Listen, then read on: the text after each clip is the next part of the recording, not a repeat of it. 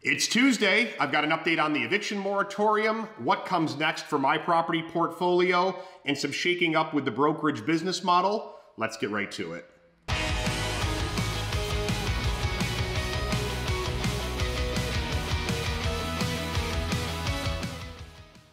So yesterday, if you took the time like I did, and I hope you didn't because it created a headache for me, and listened to the assemblymen and women on the floor debating the extension of the moratorium, you would have heard the reasons as to why. And really what it boils down to, it's because in Albany, they just haven't yet gotten around to crafting a plan to distribute those funds, the $2.3 billion, with a B, $2.3 billion that the federal government has allocated to New York State specifically for the purpose of rent relief for eligible tenants who are behind. So obviously that's extremely frustrating. As I've said it a million times in my, over the course of this last year and a half, whether you've caught me in person or on video, first of all, housing providers don't really want to evict people unless they're not paying their rent for a good reason, right? So if I've got people, as I do, that have been impacted financially by COVID, I don't want to evict them. Most people I know don't. In fact, in the almost 10 years I've been selling real estate, no one's ever said to me, I want to buy some houses, throw all the tenants out, and leave them vacant. It's literally the 180 degrees from what we want to accomplish as housing providers and investors. We need good tenants, just like good tenants need good housing providers. So this moratorium extension does nothing but cover the butts of the people in Albany that have failed to lead on this issue and failed to have some sort of a plan prepared so that when this last extension expired a few days ago, we would have been ready to get people back into the courts. Those courts could vet out those who are eligible for rent relief. They could connect them with that relief. The relief can be distributed and the housing providers can be made whole again. So I'm not surprised necessarily that it passed, and I doubt that Governor Cuomo is not going to sign it. If he vetoed it, I would be shocked. So this thing is all but said and done. So again, this is not about protecting tenants. This is not good for housing providers, as many of the members tried to claim in their remarks. This is bad for everybody all around. The only people it's really good for are the thankfully relatively small segment of tenants that are choosing not to pay rent and that are not eligible for said relief that someday may manifest itself if Albany can pull it together, which I guess that's yet to be seen. So, as many folks have reached out, Rich, what are you gonna do next? What are you doing? And unfortunately, what I'm gonna do is continue the plan that I started last summer when the whole moratorium kicked in and I realized that there was an enormous reluctance to talk about the fact that the Tenant Protection Act created the foundation for much of the abuse that we're seeing today. And I'm going to continue to list my properties and sell them. That's point blank where I'm going with this. At the beginning of last year, Mike and I owned about 37 properties with about 90 units across them, and we are in the process of liquidating them. We sold 15 single families. We've sold all of our 5 units but one, though it's under contract. I've sold off a handful of doubles. I've sold one of the rooming houses. And really by the end of this year, we will likely, although it's not guaranteed, keep about 6 or 7 properties with about 23 units in them.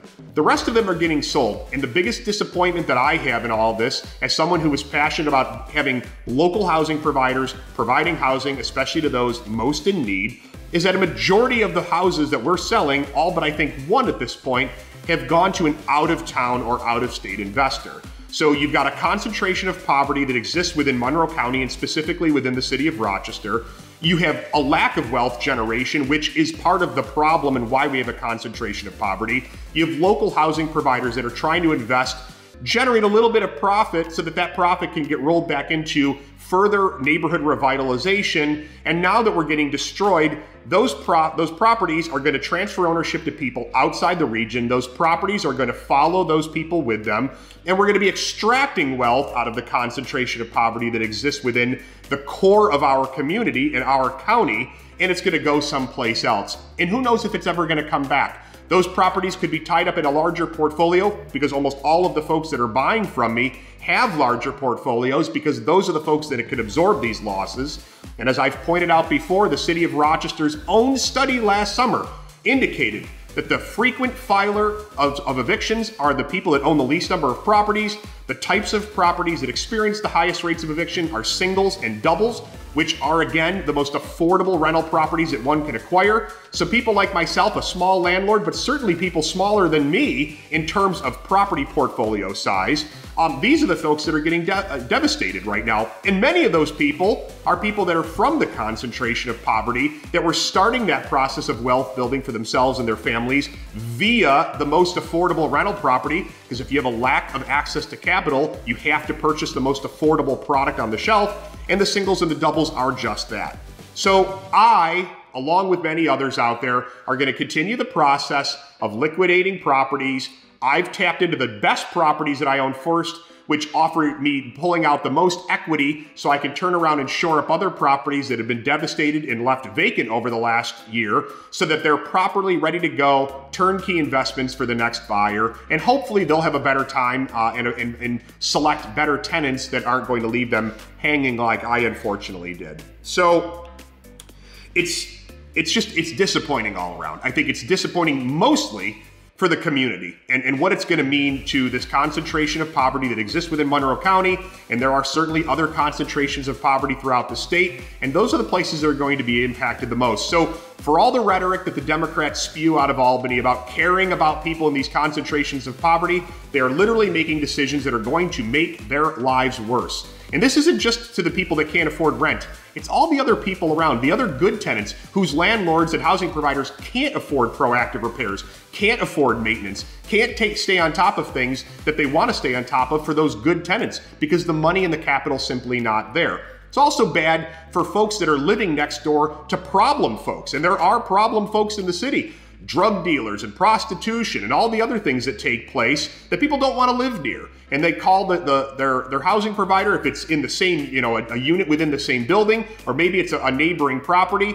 And the housing providers are literally without any recourse to get folks moved along to make life better for the good, mostly good, because most people are very good tenants that are complaining about what's going on.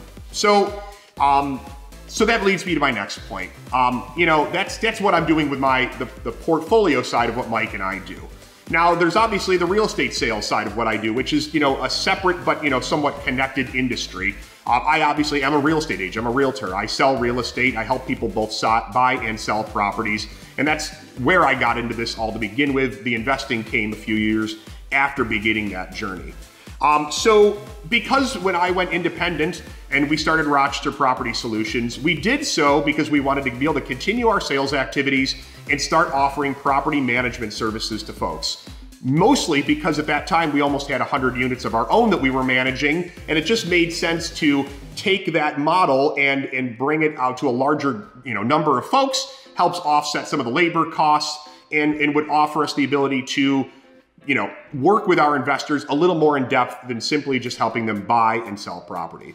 So what we are going to do is we are going to be making a major shift in the business model of the brokerage as well. The property management for the number of clients that I had that were under our management, I have since basically kind of sent them over to some other folks within the community that have a bigger presence than we did to begin with, and people that I feel are going to be, I'm very confident, I should say, that they're going to be folks that can handle the property management aspect for those clients. But we are going to basically hone in specifically on sales, helping people buy and sell property in the greater Rochester and in Western New York region. And we are bringing in what I think is going to be a fantastic foundation for agent success. I've had some gripes over the years about different brokerage models that I've been a part of, things that I didn't like, things that I did, and in some exploring that we've been doing outside of the region through some other folks that we know in the real estate community, we have put together what I think is going to be a fantastic plan for agent success. And I am looking forward to explaining it more to you as time goes on. I'm going to leave you with that teaser. I'm not going to give you too much information today, but I can assure you there is going to be more news coming. If you are an agent that is maybe not thrilled with where you are, or you're looking for something different, or if you're just looking to get into the business to begin with, let's talk, because I think what we're putting together is going to be very, very intriguing to you. So that's the latest and the greatest. We need leadership change. We need leadership, actually, in Albany.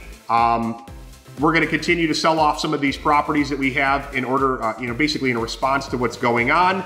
And some more breaking news will be coming your way about what Rochester Property Solutions is going to look like going forward. I thank you. Get in touch. We'll talk to you guys soon. Take care.